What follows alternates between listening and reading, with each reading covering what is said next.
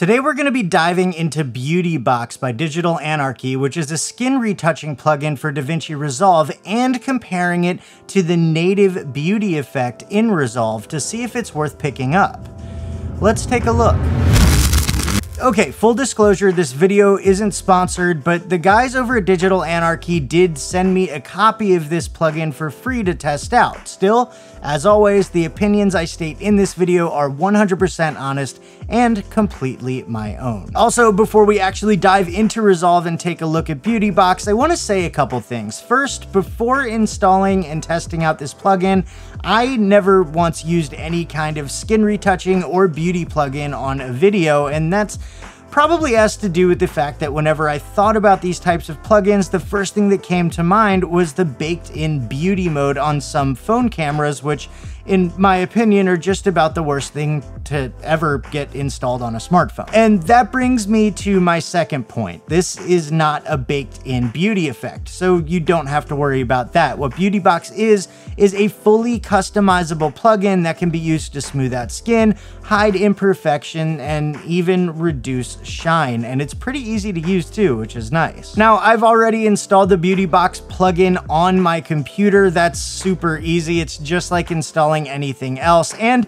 I've already activated it in Resolve, so we're ready to jump in and get started. I'm in the color page, and you can see I've got a couple of clips here ready to go. One is a clip from one of my past tutorials, and the other is a clip that I got from ArtGrid, which is where I get all of my stock footage. If you want to check them out, they'll be linked in the description, and if you sign up through that link, you'll actually get 2 free months. Okay, back to Resolve. I've already put a little bit of a grade on both these clips, and I've used the qualifier to mask out the skin on 2 separate nodes. On one of these we'll be using Beauty Box, and on the other we'll be using the native beauty effect. And I guess that brings me to my first point. If you're going to be using an effect or a plugin that is designed for skin retouching, it's important to qualify your skin, otherwise you'll run the risk of having the plugin affect the entire image. The Beauty Box plugin does have a way to create this mask from within the plugin, but I found that using the qualifier gave me a much more accurate result. Okay, let's go ahead and add Beauty Box to the node labeled Beauty Box. You do this the same way you would add any effect to a node. Just go into your effects library, type in Beauty, and then grab the Beauty Box effect from the Digital Anarchy section and drag it onto the node. And you'll see that at first nothing happens. The skin looks exactly the same. So what we want to do is scroll down to the bottom of the inspector and click Analyze Frame. And now if we look at our image, you'll see that the skin has been smoothed out quite a bit. Now, I could leave it there and it would be good, but Beauty Box has a bunch of customization tools that can help you really dial in the look that you want. For example, I can change the overall smoothing amount, the detail smoothing, and even enhance the contrast. A little bit further down, you'll find the mask section where you can qualify your skin tones, but like I said earlier, I've found that the native qualifier in Davinci Resolve does a much better job, so I'd suggest going with that. Below the mask section is where you can add or reduce sharpening, and then below that is color correction, where you can adjust the hue, saturation, and brightness of your skin. This is probably my favorite part of the plugin, to be honest. The fact that I can make all of those changes from within the plugin makes skin correction a lot easier, and it means I don't have to be jumping around the different tools in the color page in order to get good results. Below that is the shine removal tool, which is great if you have a subject with particularly shiny skin, like mine. All in all, Beauty Box is pretty simple to use and it produces good results. One of my favorite features is that if I change any of the values and then decide I don't like what I did, I can hit the reset button, and instead of going back to 0 like a lot of the built-in effects, it will go back to the value that was set when I first analyzed the frame. I love that. I just love that. Okay, let's look at a quick before and after of this clip. Here's before, and here's after. I don't know about you, but I think that looks pretty freaking good. It smooths out the skin, makes the subject look a little younger, but it doesn't overdo it, and it still looks natural. Now, can we get the same effect from the native beauty effect in Davinci Resolve?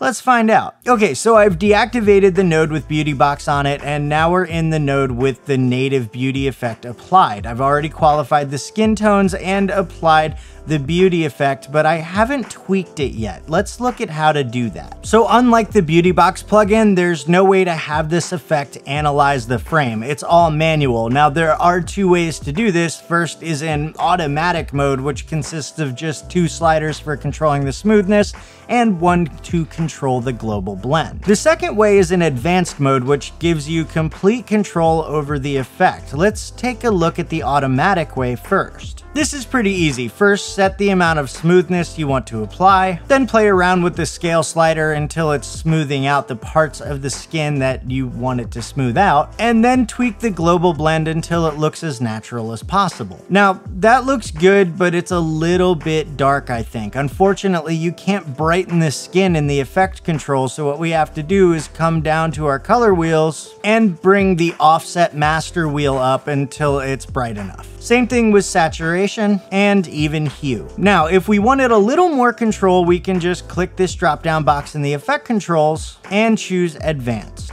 And here we can play around with the smoothing threshold, light diffusing, texture, detail recovery, and global blend. Okay, that's good. Let's get a quick before and after. And now let's look at Beauty Box's results compared to the native effect. Personally, I think that I was able to get a more natural look with Beauty Box, but what do you think? Let me know in the comments. Now, this was an example of what these plugins could do on a clip with an older subject where the skin was a little more wrinkled. But what about, say, my face, where you would need a little bit more of a subtle effect? Here's the clip before with Beauty Box and with the native beauty effect. Just like before, I was able to get a more natural skin smoothing with Beauty Box than I was with the native effect. However, the analyze frame feature in Beauty Box seemed to produce a more extreme result than I was looking for, and I had to tweak it a little more than I did in the first clip. Okay, so here are my final thoughts. Beauty Box is kind of a plugin that I never thought I would need, but after seeing it in action, I'm glad I have it. I hope that future updates will bring an improved masking tool, but even if it doesn't, the rest of the tools, when combined with the qualifier in Davinci Resolve, is more than enough to touch up skin on the people in your videos. So if you have the studio version of Resolve and you're wondering if this is better than the native beauty effect, I think the answer is yes. And if you're on the free version, then the answer is definitely yes, because the native beauty effect isn't available in the free version of Resolve. However, Beauty Box is $199, which is only $100 less than Davinci Resolve Studio. So my suggestion, if you're on the free version of Davinci Resolve, is to save up for the studio version, which will come with not only a decent skin retouching tool, but also a whole bunch of other essential tools for professional video editing. That being said, if you want to check out Beauty Box for yourself, there is a link in the description. You can try it out for free, but there is a watermark, so I wouldn't necessarily export any videos until you've actually paid for it. There are a lot of amazing plugins out there that can really expand the capabilities of Davinci Resolve. I just reviewed another one that completely blew my mind a couple weeks ago. If you want to check that out, click right here. And for more tools, tips, and tricks that will make you a better video editor, make sure to subscribe to the channel and hit that bell so you don't miss anything. Thanks for watching, and I'll see you in the next one.